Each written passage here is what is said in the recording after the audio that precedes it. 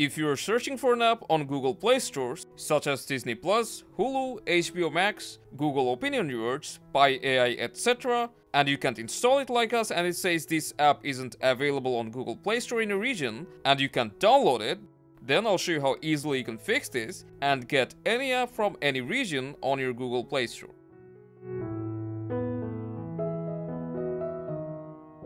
For this video we are using Samsung Galaxy S24 Ultra, but the process is the same for another Android device such as Google Pixel, Motorola, OnePlus, etc.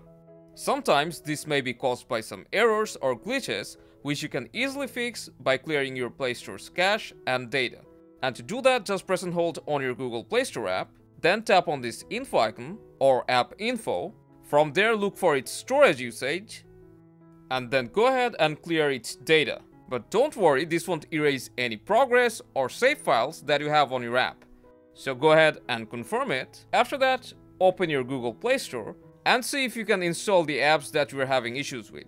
If not, then this may be caused by wrongly adjusted location or region. And to fix that very easily, all you need to do is go to Play Store and search for VPN. Then install the VPN app of your choice. First close the Google Play Store app from the background.